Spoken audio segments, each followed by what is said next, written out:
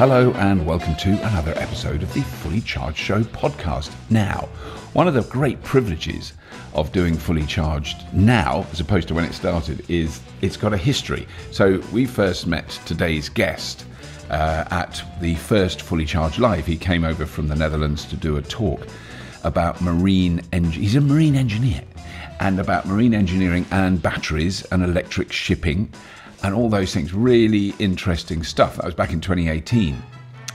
Since then, the company he's founded, and this is all remarkable because of his age, the company he's founded is doing incredibly well, but it's kind of moved from hardware to software.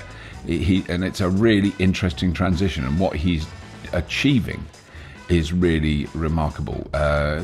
You just think of the amount of times you've seen on a building site, a pop festival, an event somewhere around the back. You probably haven't seen, because I've done loads of those events. What you always see in the corner is a massive truck, huge thing, parked up, going whoo. You can only just hear it because it's silenced down. That is a diesel generator, or a diesel genset, which is producing the electricity on a remote place, like a festival is a classic example, to run it. And now no one needs to do that anymore.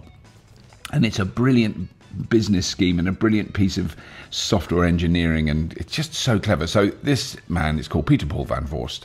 He runs a company, and I'm going to try and pronounce this in the Dutch way, Skoon, which we would say Skoon, with the way it's spelled, S-K-O-O-N. If you actually have a look at skoon.com, you'll find it. You'll find out what they're doing, what they're up to, how they power ships who are in docks so they don't have to run their diesel engines, and how they use batteries that are transportable to supply power to remote locations. Amazing stuff.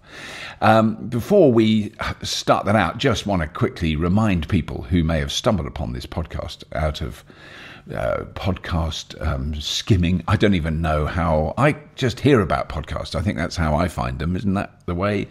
But if you have just found this one, or someone's told you to listen to it, please do subscribe to it, because then you won't miss it, because we do have amazing guests. If you find me incredibly annoying, I'm not on every episode. And also, we have really interesting people on who aren't me that I might talk to, but I'm really trying to shut up more and more. Occasionally I get it wrong and I blab on too much.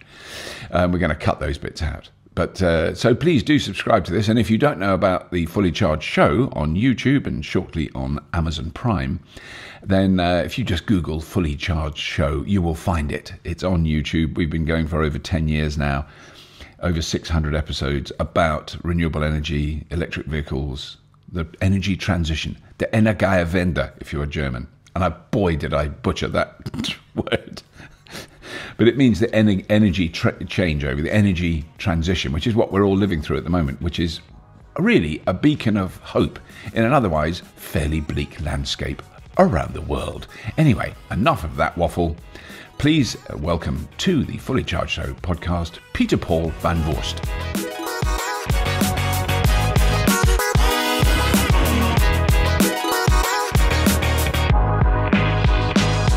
My Energy is putting the I back into British innovation. My Energy is putting the I back into inventing the future. My Energy is putting the I back into inspiring a nation. Recharging the world with green, smart energy. Charge your EV with your PV and more. Visit myenergy.com and help to spark the green revolution. My Energy, driving the charge to a greener future.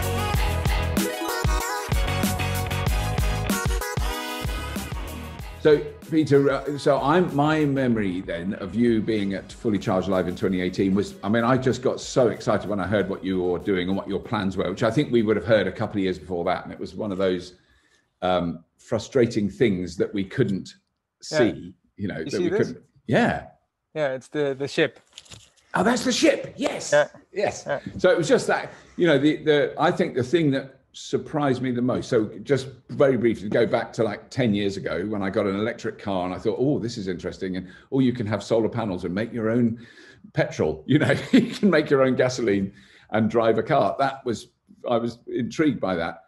Never, ever did it occur to me that the roles that batteries have already taken up now and in areas that you would never dream of. And in particular, because we're going to go and see some of that this year, is aeronautics is flight. You know, I did not think 10 years ago there'll be electric planes, and they're not going to be quite battery electric planes, I don't think. But certainly electrically powered planes are clearly on the cards for really big. Airbus, they're obviously spending a huge amount of money. But then ships, you would think there's no way you can have a battery in a ship, and you kind of can't, but you kind of can. I mean, that's just fascinating what you've been doing. So can you get me up to date then from 2018 onwards? What's happening with Schoon? Yeah, so we turned 2 weeks ago, and I think when we were at Fully Charged Live, we just turned we were half a year. And yes. We were 6 months old. Yeah. And we started off from university. Both my co-founder and I studied maritime technology. Right. And being engineers, we wanted to design and build things and construct and work with actual hardware. But actually, as we were going through that journey of really making full electric shipping possible, we found out a couple of things. And I would say the two main things are, one, this market is huge. It's incredible. If we're able to get this done, it's such a big market. Yeah. And then our role as a young, small company just doesn't come out well when we continue to focus on the hardware only. Right. Because that's something large companies with a strong balance sheet are typically good at, having large fleets of hardware assets. And then the second thing was, I think we briefly also covered some of the other opportunities there were with those same batteries that were used for ships, such as construction sites, festivals, grid balancing, and those things, because they are swappable batteries, and because as soon as the ship arrives in the port, you swap out the empty one, you put a full one in, you take the empty one to another customer. Yeah, we started to notice a lot of scaling barriers, a lot of barriers that would slow down either our own scaling capabilities or those of other companies that would decide to invest in hardware. And we saw that most of those barriers could be taken away by developing software that would make it simpler, easier, more data-driven, more automated, more everything buzzword around software. And that was actually something that we could make a difference in, being young people, being also trained in thinking in ways of software, thinking in terms of the connection between hardware and software. So we decided to go full on software. And this decision was also combined with, we want the software to be built on actual real world experience, not just on, we're going to put sticky notes on the wall and we're going to have fun. No, we wanted this to be software that actually fits the demand, the actual demand that there is in the market. So we did decide to follow through on the hardware projects we started. So I can tell you that nowadays we do have a working swappable battery container. Right. With 600 kilowatt hours of maritime approved battery cells. Wow. We do have a trailer also, which is really cute. It's just like a trailer you can throw behind your car, 30 kilowatt hours. We use for like fun projects, for marketing purposes, and also just to get the cold water fear away with people, just to introduce them to it. And yeah, it's been great. The software, we launched a marketplace, an online marketplace where also other battery owners, or I have to say mostly other battery owners, list their batteries, Airbnb style. You list your asset, you make money on our marketplace, and we make everything easy for you. Wow. So this is like, I mean, when you say people are you talking about individual, like homeowners with batteries in their houses, or is this mainly businesses with batteries? Yeah, this is mainly businesses nowadays. Right. So this is, you could split them up in two groups. One being like dedicated rental businesses, right, that invest in fleets and rent them out using our software and also using their own software and combining all of those. Or owners like construction companies. They also own some diggers, some excavators, some machinery, and some batteries. And on the side, if they don't need the batteries, they want to make money on them, but not be bothered with the whole rental management and all those things.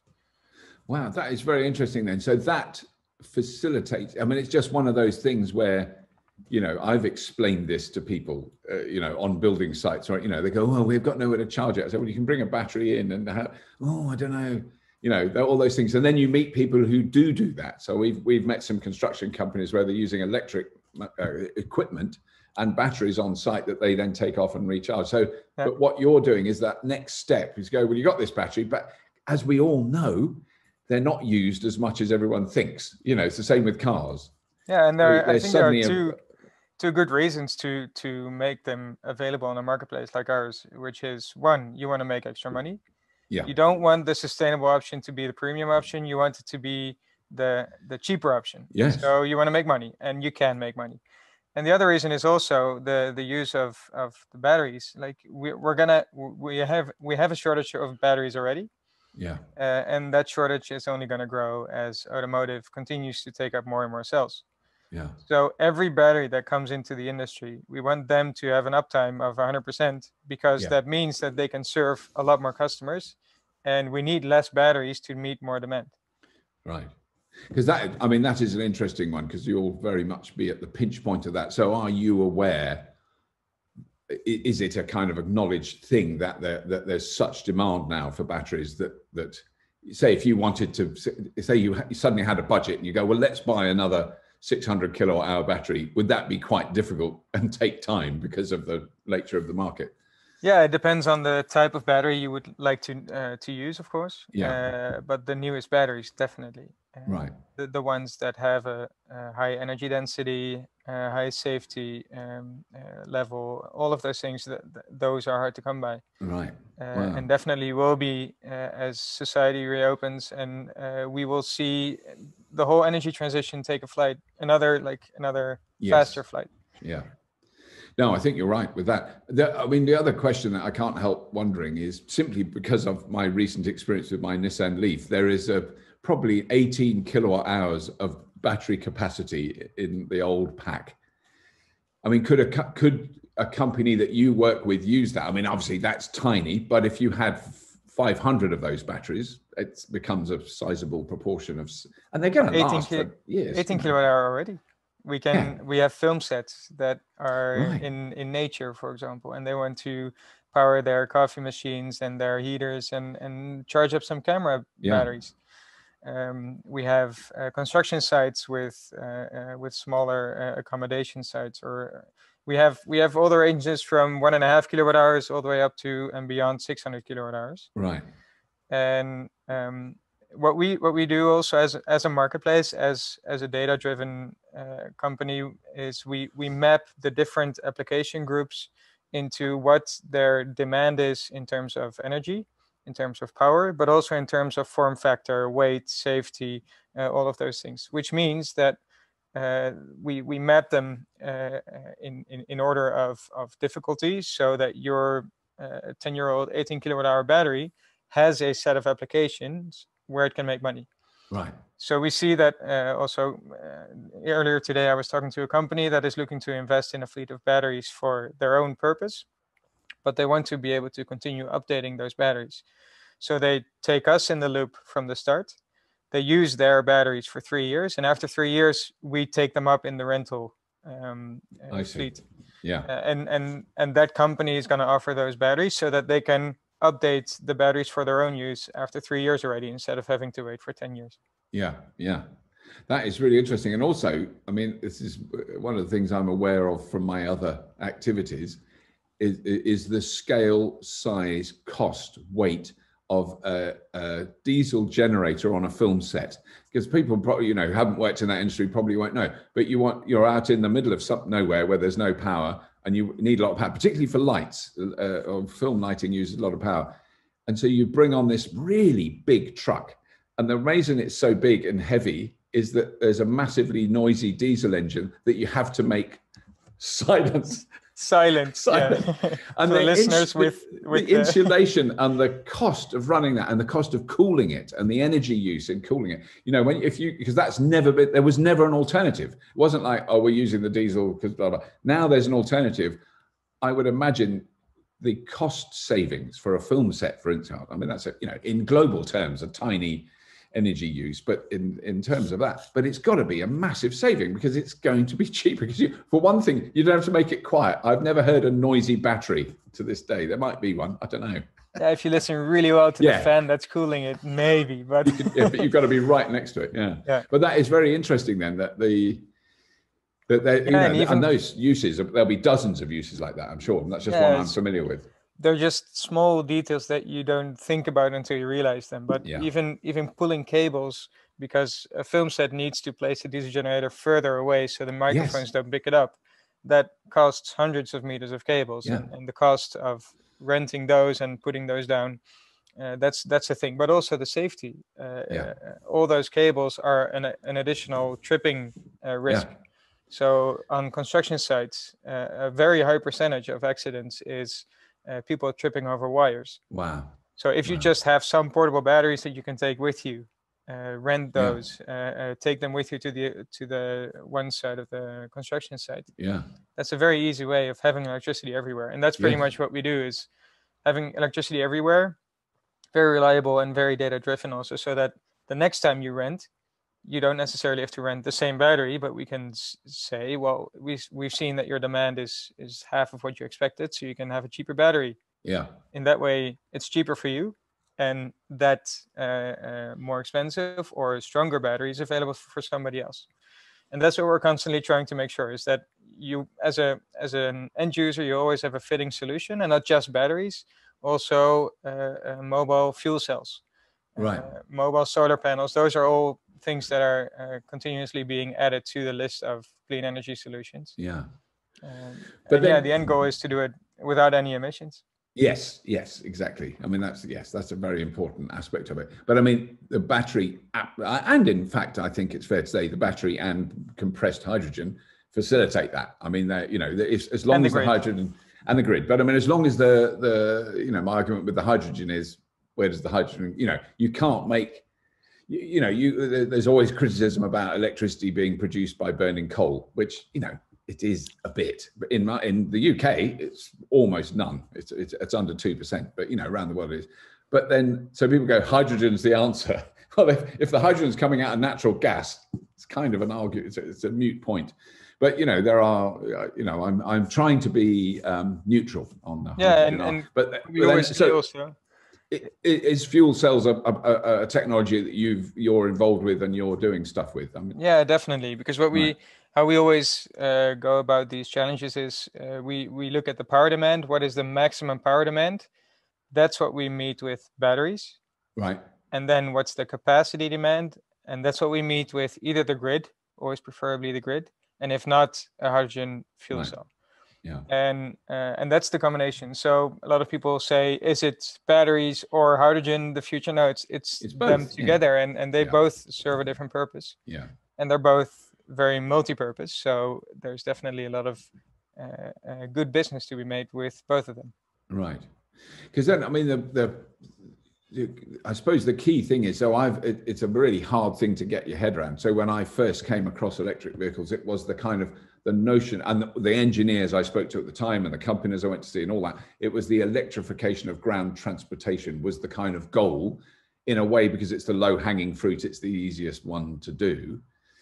And so I've always been kind of interested in the other. So like having an electric digger, I had an electric digger here. It's just that was brilliant, and I'm getting some more. Looked like a lot of fun. Yes, it was. I'm hoping to get access to some more. There's some since then huge developments because I think what happens is those very, very conservative companies that produce those machines. I'm saying conservative with a small c, but they have to build a big, strong machine that's reliable because they're expensive and they have to last a long time and all this. They have gone, oh, the electric stuff actually works. Because their machines were rebuilt by other smaller companies mostly. Yes. That they suddenly saw something with their logo going electric. And Well, no, they're doing it themselves now. And I mean, it is that thing where that understanding of the maintenance of something like a digger on a building site, when a diesel, because engines go wrong. I mean, I think that's the thing that we've got used to, and we've grown up with it being normal, is that combustion engines wear down, break, need spare parts forever. Take you know. time and are noisy. And yeah, and electric machines, doesn't matter what they are, they don't. They just keep working. They're quite boring, I think. They're more boring. They can get bored. I would imagine. Yeah. No sound, no rumbling, no vibration. No. No, but I also think when we're making the connection with EVs was mostly about comfort, and the average user liked the comfort of an EV, but in the B2B setting, in the construction sites, for example, it's not only about comfort, it's mostly about cost, but also about even being able to win tenders. Yeah. And that's what we see as a huge driver here in Holland for electrification, is the requirements they have in tenders for sustainable alternatives. Right. And then it's not just about the comfort or being the coolest in the neighborhood. It's about winning business, doing business. Right. And I think that's why in the B2B atmosphere, it's gonna go a lot faster than it has gone in the B2C world. Yes. I mean, I think we're seeing that. We're certainly seeing that in this country, and I'm sure in the Netherlands as well, with fleet vehicles. So, we've just heard from an Amazon warehouse here that has 1,000 electric vans. Yeah. And when did they have them? Last week. They arrived. So it's gone, that when that switches over, when that stuff flips over, it's not like there's a man down the road has got a Renault Zoe. It's suddenly, there's how many have you got? 1,000. How many are you getting next year? 20,000. Oh my goodness. It's that incredible scale. the numbers we're talking about here. But it's because the technology is completely ready now. It's been tested in B2C, I would say. Exactly. And proven, and people see it in their personal lives. The same way also that from a marketplace perspective, from a software marketplace, online marketplace, we also see that a lot more people are moving online now because they've seen it in their personal lives, and now they want to use it in their B2B space, in their work as well. They don't want to be stuck with the old stuff. Yeah. They want to move on and do it more efficiently, do it with less emissions, and I mean, it is interesting. What you're saying is that my understanding, because I'm old, is very analog. But I can absolutely get, you have a big box that has got lots of batteries in it, and you take it somewhere and you put a wire out of it and you run things that you would normally have had a diesel. I get that. And what the next step that's actually way more important, because then you could do that with a vehicle. You can make a crude electric vehicle. It's got a big battery and the wires go to an electric motor, and you've got a controller that goes fast, slow. That is, you could do it. It would work. It would be lethally dangerous and uncontrollable, but you could do it. And what you need in between that is software. I mean, it's really interesting that you've gone that route, because it opens up so many other possibilities of how you use it. And for me, software is still that thing that gentlemen your age do. I have no idea. And we see that a lot, and also that software is just one thing. People come to us and say, oh, this is your competitor because they also do software and batteries. It's like, no, that's a battery management software, and we do the commercial side, and you have to get down to the details. But what we mostly say is you want to have energy, and you want to have clean energy. We'll make it as easy for you to get mobile clean energy as it is to book a hotel room.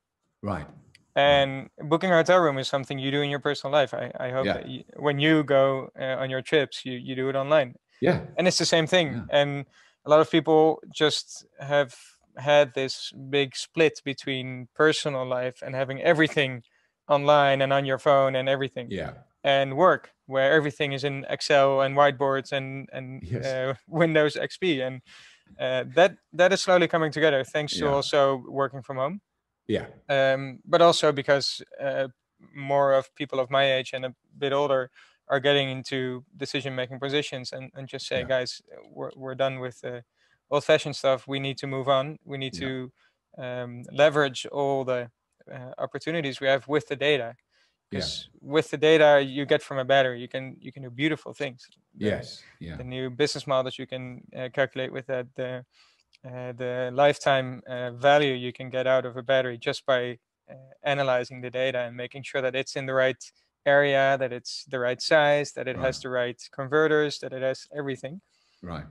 And I mean, do you think then, from a purely economic point of view, completely regardless of environmental aspects or where the batteries come from or the length of their life, just from an economic point of view, if you're a company, say, with a big distribution warehouse in the Netherlands, and you've got a big roof, and you put a lot of solar panels on the roof, and you've got room to put a very big battery. If your software and your company is aiding them to make money out of that battery, does it become an economically sensible, viable thing? And will they make more money than it's cost them to install that? Yeah, if they use a mobile battery, then definitely yes. So what you're talking about then is, so what would be great is if they had a battery in a container that at the weekend when they're not using it, they put it on a truck and it goes somewhere and it gets exactly right. Yeah, because that's also what we see all over the world is we're installing megawatts, hundreds of megawatts of batteries. Yeah. And that are all waiting for that one moment that they're needed, and that one moment we see it coming. We know when the sun is going to shine excessively. We know when the wind is going to blow. We know all those things days in advance. Yeah. And that's how we can start to form a flexible layer around the electricity grid. If we make those units all mobile, be it containers, be it trailers, be it portable ones, and call on them if they're needed for whatever position. And in that, we're going to have a higher utilization rate of all those precious assets we have. But we're going to have a higher and also more efficient availability. So you will always have a battery that fits your need, and not just a big battery, even though you need a very small one. Yes, because that's got to be the difficulty, isn't it? Is that when that was a discussion I had recently, that I have a Tesla Model 3. Because Tesla won't tell you what size batteries, but I'm guessing around 75 kilowatt hours. It's the long range all-wheel drive. I think it's about 75 kilowatt hours.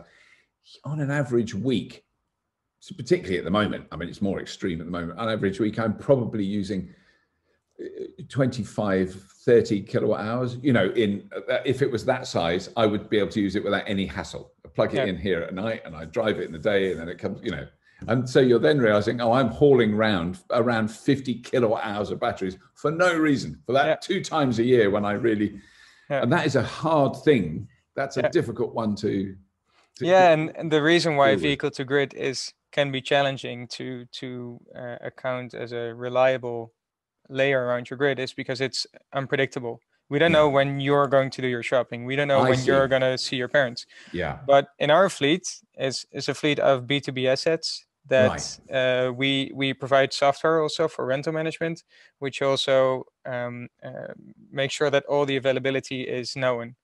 So we know on an hour basis where an asset is going to be. Right. When a new booking comes in for, say, a festival, that's put into the booking system, and the booking system then knows that's when it's not available for example, grid connection services. Right. So you can see us as like the reliable base load of the vehicle to grid network. Right. With the trailers, with the containers that we will have and have today. Because I mean, I guess that's the next step. I'm just on a report about buses, school buses in New York that are experiment. As always, it's a tryout, but it's interesting.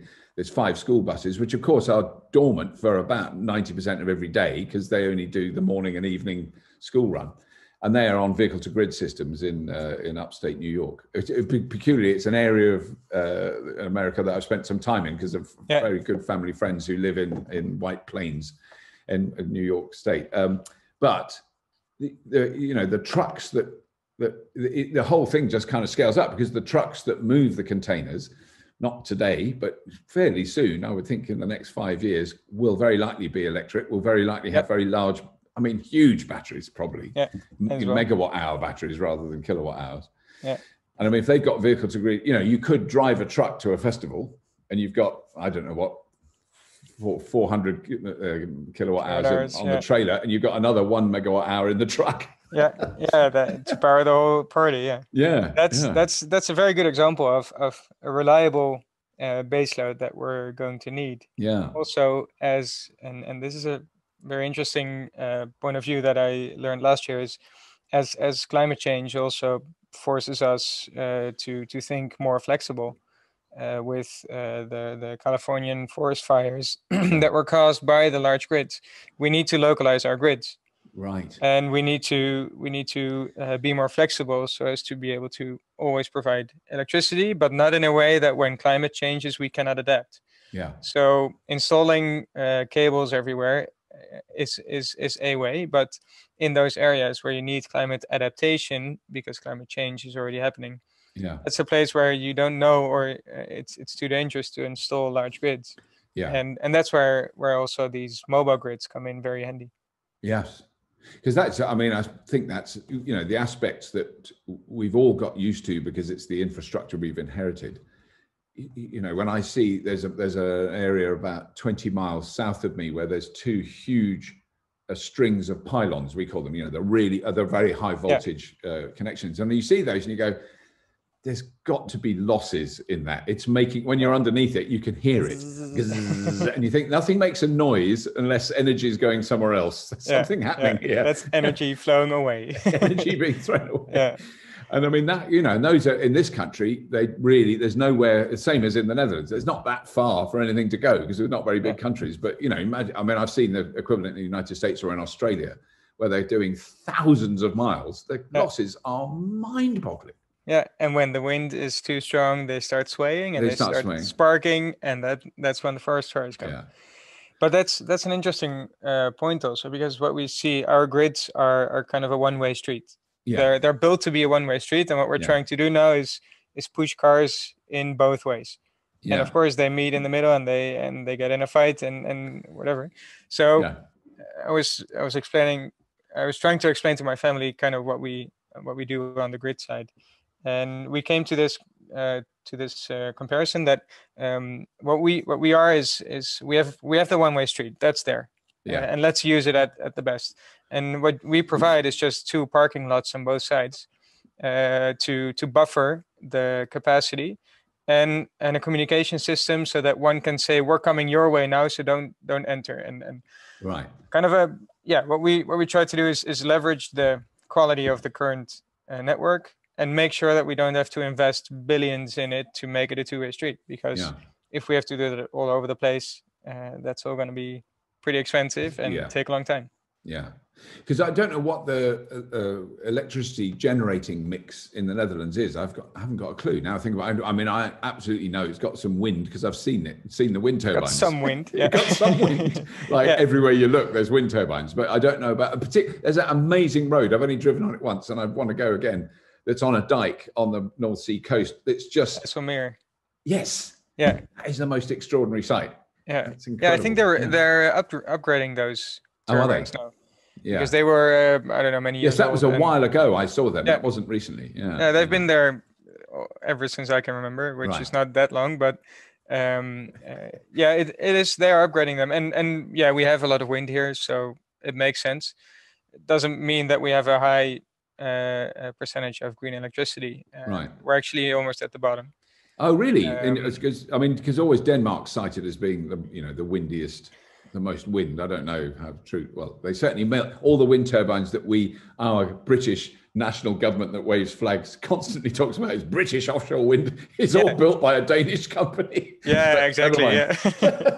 Yeah, it's true, and they are the best, and there are some good Dutch companies that do the installation itself. So we don't build the windmills that much, but we do the installation. Yeah. And I think we've been able to see it through our office window. We had the biggest wind turbine here for a little while. Oh, is it not there now? Is it gone? No, I don't know if it was this one or that it's still there, but let's say it's still there, and so we have the biggest one, but it's just one. But we have the huge offshore wind parks, of course, and there's definitely good progress. But it is a challenging thing being a flat country, no hydropower, being limited in space. We have a lot of solar, which is not connected because solar is installed in areas that where the ground is cheaper, and where the ground is cheaper, you don't have big grid connections. Right. So the grid operators here actually said, please don't build any solar fields anymore because we cannot connect them. Take it. Yeah. No, that we've reached that point in the area of the country. We're at the northern end, so the southwest of the UK is sort of saturated with solar. Even it is a lot of it. But actually, there's always an argument. Then, one engineer from the energy distribution company will go, we can't take any more, there's too much solar. And then someone who actually knows, who works for the national grid, goes, it's not, it's fine. Yeah. And that's, I think, the difficult thing. And you have a very good point there. It comes down to the people so much. Absolutely. And how the people think. And we've been talking to all the grid operators here for years now. And at some point I was asking, like, we've been talking for so many years, and every time we talk, you're all excited, but we haven't realized any like tangible project. Why is that? And he said, well, we're organized to put copper in the ground. And wherever we find ways to do that more efficiently, we don't care, because our job is to put copper on the ground. And that's our job by law. So wherever we get a request for 5 megawatts, we will not ask, maybe you need 3 megawatts and you can use a battery for that day that you need 5. No, we have to install 5 megawatts. So in that, we're with a lot of companies and with the help of actual professionals, we're trying to get that way of thinking from power towards capacity. Because if we're able to do that, we'll make sure that you always have the right power. And there are already enough mobile batteries available for the different power ranges, and that fleet is just going to grow every day. So it is a side of it that I hadn't thought of before, which is the utilization of the asset, which I like that, because it sounds a bit like the Bourne Identity, you know, or the Bourne movies. They're always going, send in the asset, which is the man who tries to kill him, you know. So I've got to remove that. I'm not talking that sort of asset. I'm talking batteries. But the idea that, I mean, I think in a domestic, because my only experience is in a domestic setting. So in my house, I've got batteries. Well, they are in use every single day. They're charging and discharging every day. They're not like sitting there dormant for 3 months. But if you've got a big company and a big capacity battery, which is for kind of emergency use, because we had a power cut yesterday for 30 minutes here. We're on a dodgy old grid because we're in the country. So that's brilliant. We didn't know till after it happened that happened. But so if you've got a big company, you want to have that protection. If you're running machinery 24 hours a day and it suddenly stops, things go badly wrong. But then you're not using that. You've got that. You could have that battery there, half charged for like a year, doing nothing. Total waste of time. But at the moment, waiting to make money. But at the moment, though, if that's a built-in, a very big capacity battery, you're not dealing with that. We always deal with a combination or a transition period. For example, a lot of users here, when they request a grid connection, it takes some weeks, or in some cases many months, for that grid connection to arrive. But there is something. Right. So what we do then is we rent out a battery for a couple of months. Between the moment that they start their supermarket business or their scooter sharing business to the point that they get the grid connection. Right. And from that moment on, they can use the grid connection. So it's a lot for these temporary places, but also, for example, we work with the ports a lot, Port of Amsterdam and Port of Rotterdam, and they're installing shore power in many locations. Right. But you can imagine when you have a kilometer of berth, or is that how you call it in British? Yeah.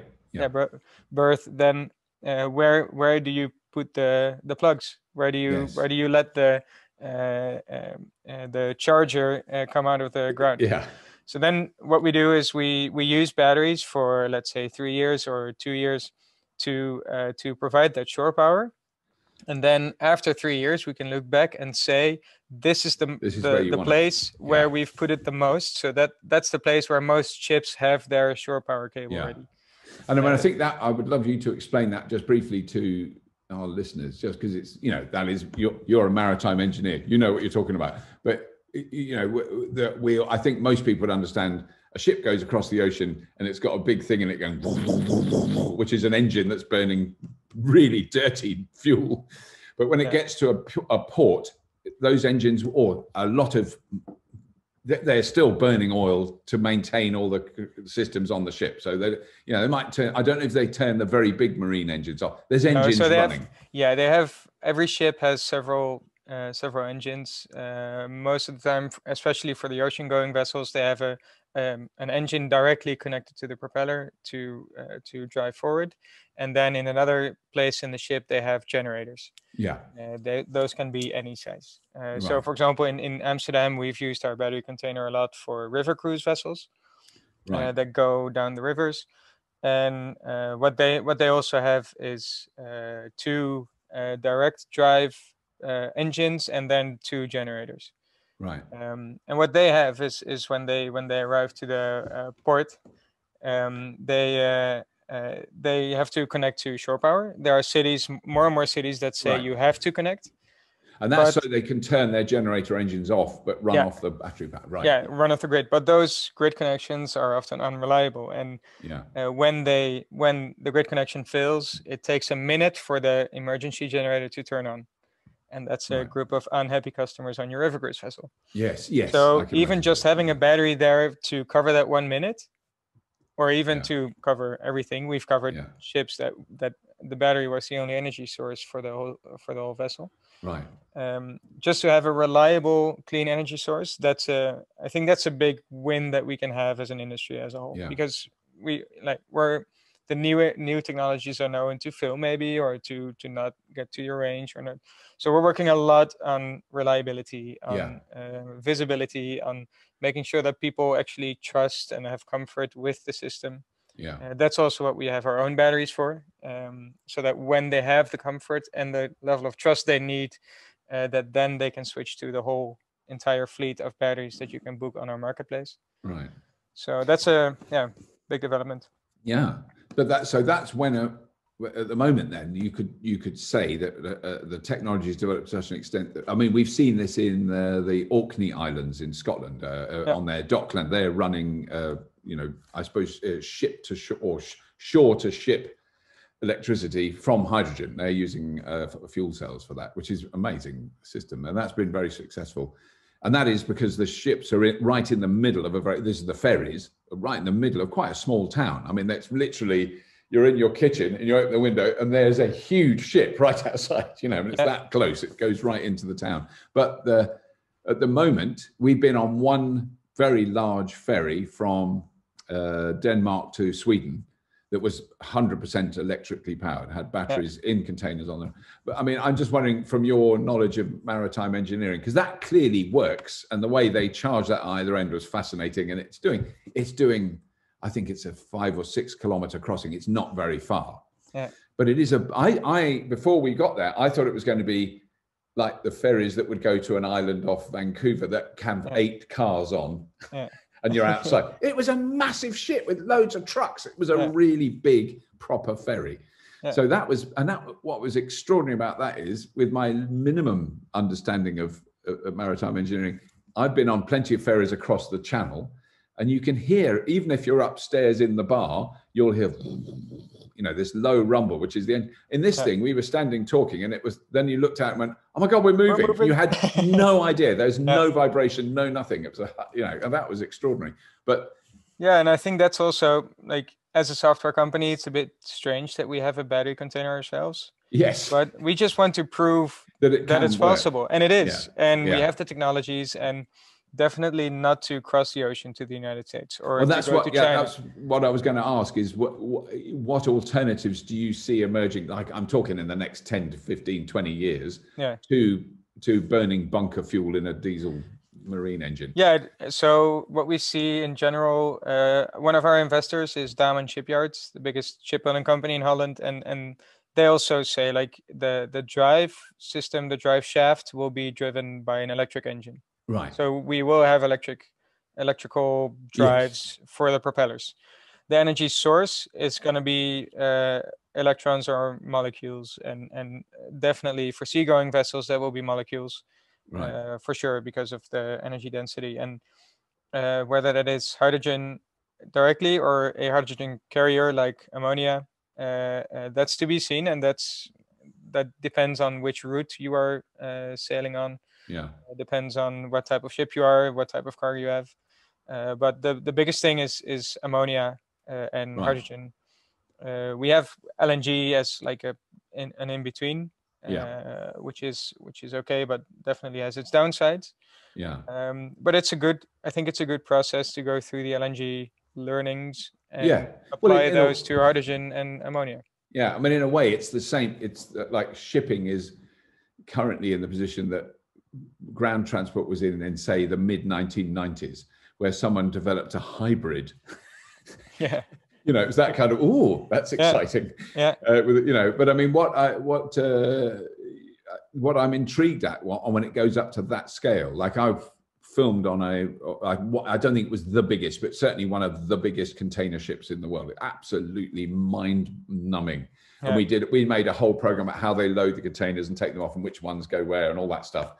But then I went on the ship when it left the dock, and I asked the captain, who was a really lovely Malaysian guy, I said, how many gallons does it use to get moving? Because we'd been sitting still. I'd seen all the ropes come off. It wasn't tied up. And I heard this engine going. Yeah. And they let me go with the big horn, which was the big thrill of my life. And then nothing moved. We weren't moving. And then you could see water swirling around in between the ship and the dock.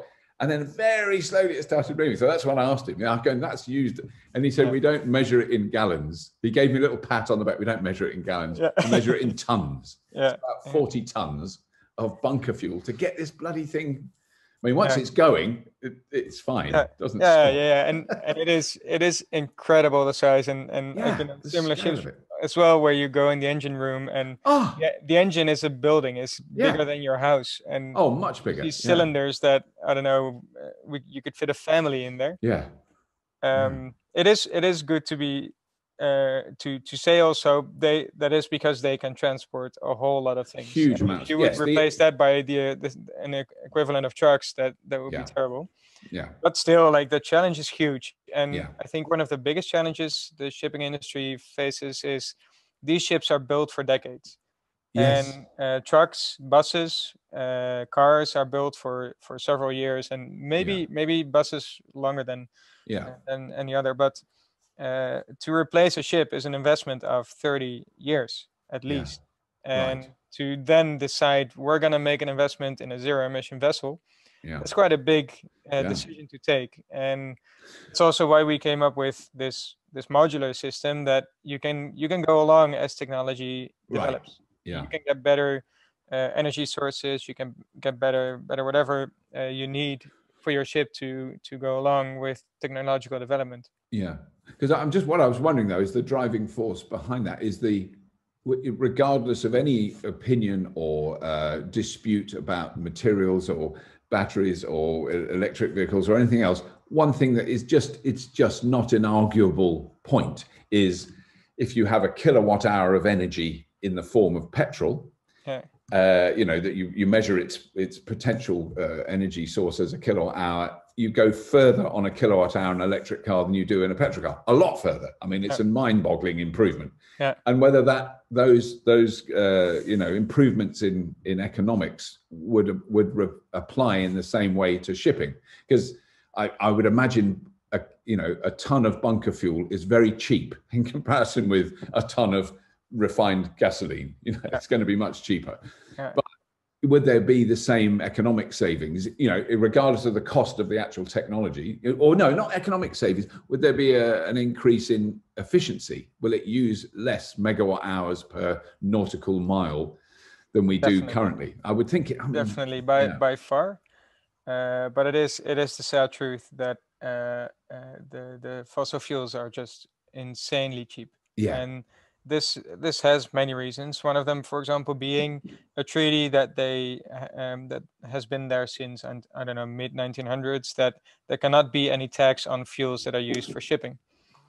I did not know that. Wow. That's a cross-border activity, and therefore. And how would you tax it? You've got different countries. Yes. So what we focus on is two things: is making sure that whatever energy source we offer to these ship owners, that the same energy source is also used for construction sites, events, grids, film sets, all those things. So to share the costs, and also to focus on those users that have additional reasons to switch to full electric. such as having a customer that needs sustainable transport. And we definitely see that more and more big companies, Amazon, you mentioned them before, IKEA, all those companies, they want zero emission supply chains. And then the shipping industry can take a long time and say it's not possible. But if Amazon says we want it, and if you don't do it, we're going to do it ourselves, that's going to happen. And what they did with Rivian as well. Like, they're just going to buy a company and order, how many was it? 100,000? 100,000. The first. That's the first order. There's first another one order. coming. And I think that's going to change a whole lot, because electric assets are just so much simpler to use. And so much simpler to manage, because you can manage everything from a distance. For example, with our software. Because I'm just wondering whether there will be, maybe it could be Amazon, could be Apple, could be Foxconn, finally go, well, look, we'll do one. We'll build a container ship that's 100% electric, runs on hydrogen or ammonia. We're going to lose our shirts on it, one of our shirts, because we've got 1 billion shirts, because we've got a lot of money.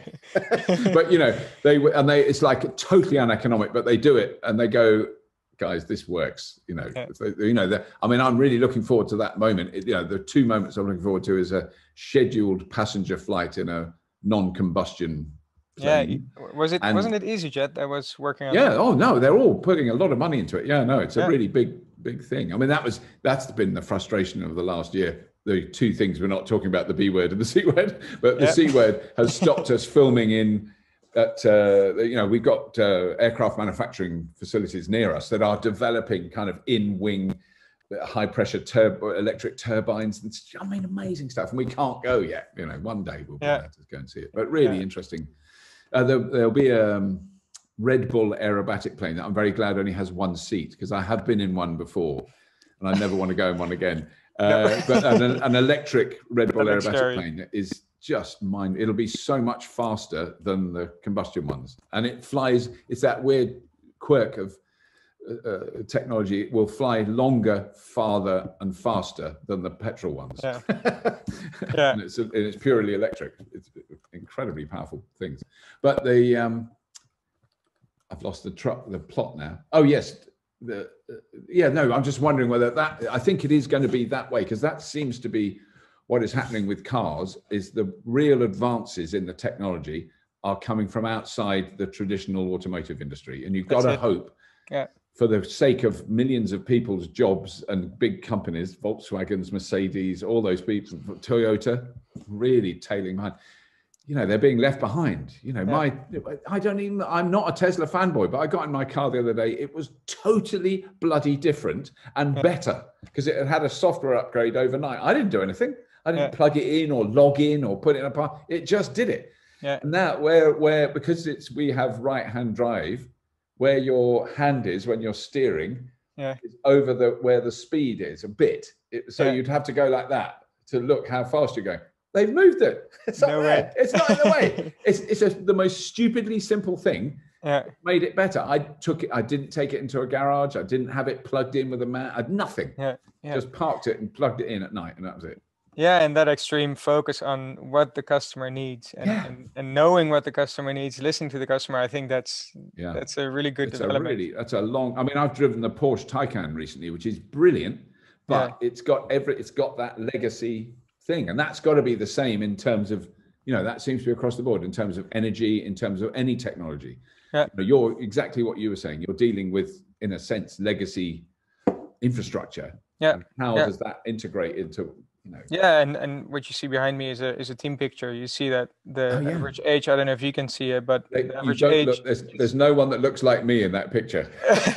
No, and I think that is one of our great strengths is we don't have the baggage with us that's gonna limit our thinking. We do have some lack of experience in some places, but luckily enough, we have really good advisors and great investors that fill up the holes a bit there. But to be able to think fast, to be able to take up lots of information. There was a really cool podcast I listened to as well about the Apollo 8 moon landing, where the average age of the mission control team was 26 years old. Isn't that incredible? Wow. And that was because they were in the mission and they were there to make the mission happen. And they only had one thing, like they had to win. Yeah. And because they were young, they were able to take fast decisions. Don't think too long. Don't take into any account any politics or whatever. Just, we have a mission, and within 10 years, we have to make it to the moon. Well, we have a similar mission today. Within 10 years, we have to solve the energy transition. Yeah. And there's no more time. And in the next, well, by now 9 years, we're going to have to have the whole solution and have it up and running. Yeah, I mean, that's the only, it is really the main, there's two things that really make me want to stay alive at my age. One is if I might have grandchildren, although both my children have said, don't hold your breath, old man. So they're not quite ready yet. But then the other one is to live long enough to go, wow, look at that. Every bus on this street is electric. Every taxi is electric. Every delivery van is electric. The top of the street is covered with solar panels to keep you dry when you're out.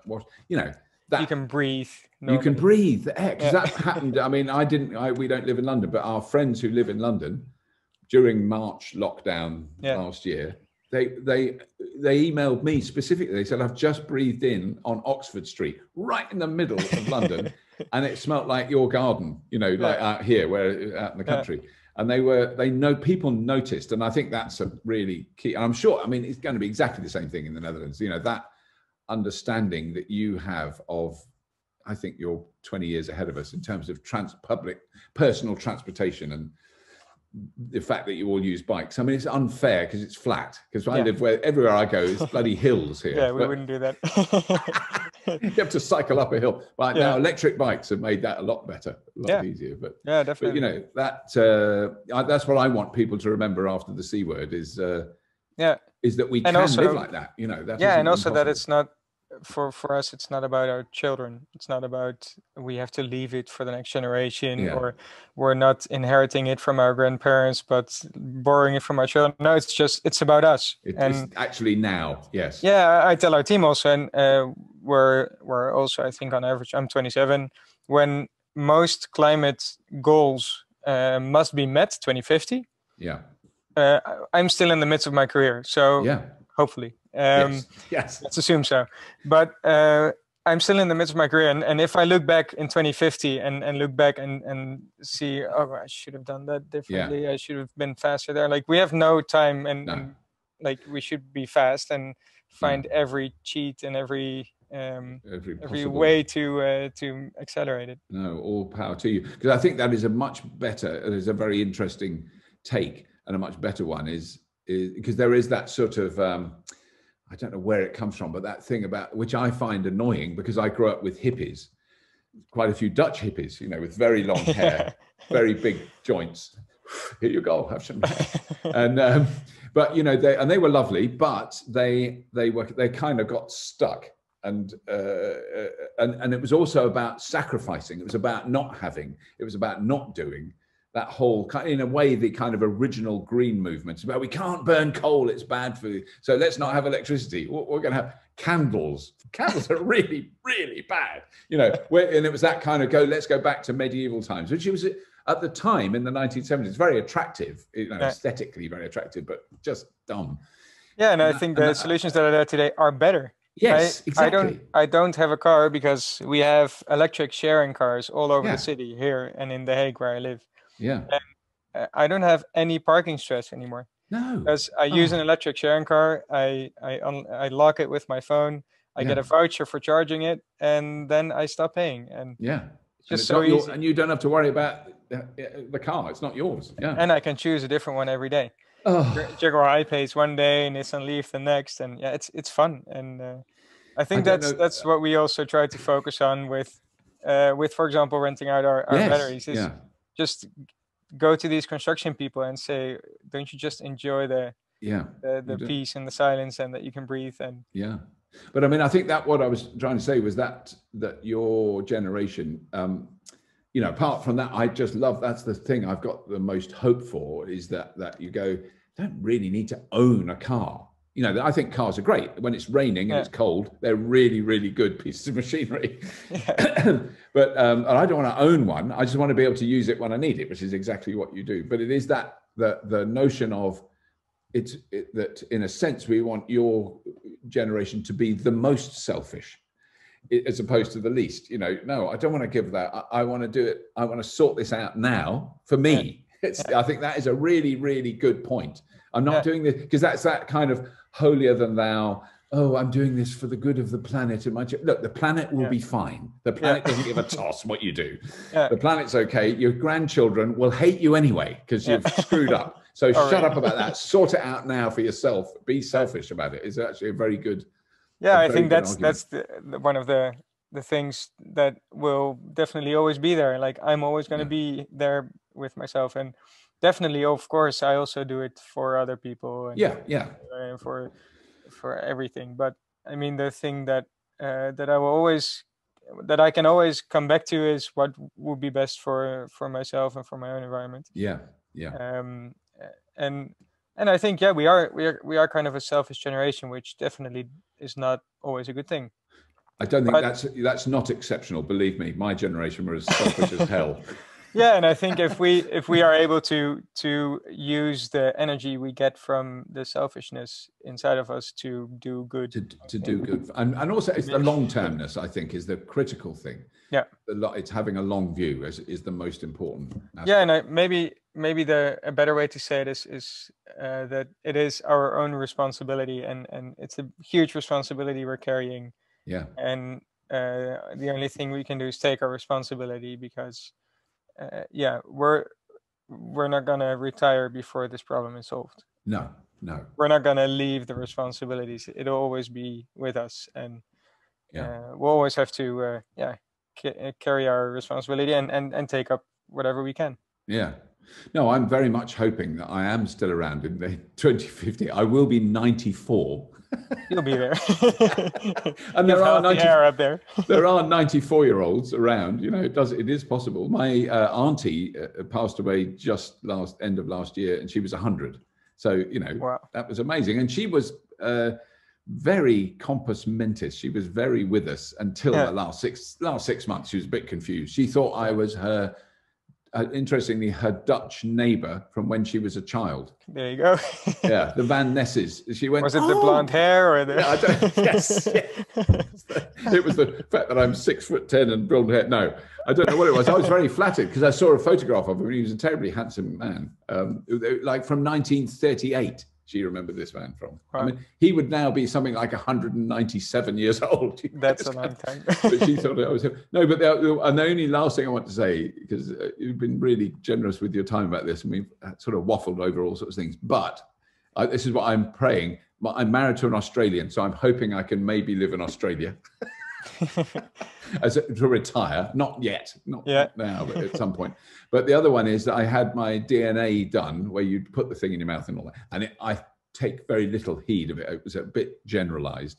Yeah. But what was intriguing, and we have no idea why, in my family, the family that we know about are basically farmers from Wales, where my name is from. But I am 55% Dutch. There you go. 55%. I mean, that's more than half. A lot. So it's actually South Holland, northern Belgium. There's a little thing. So the only thing we can possibly work out is that my maternal grandmother was a Cockney from London, and could be descended from Huguenots who fled here in 16 wherever. That because it doesn't make sense. I mean, it's everything else is. I wanted a bit of Eastern Mediterranean, a bit of Arab, a bit of Africa, nothing. There's nothing. I'm from the lowlands of the Netherlands. So that's why I think I now realize I've always had an affinity for the Netherlands, and I've always loved being there. So I think it's in my genetic code. That's it. You feel at home here.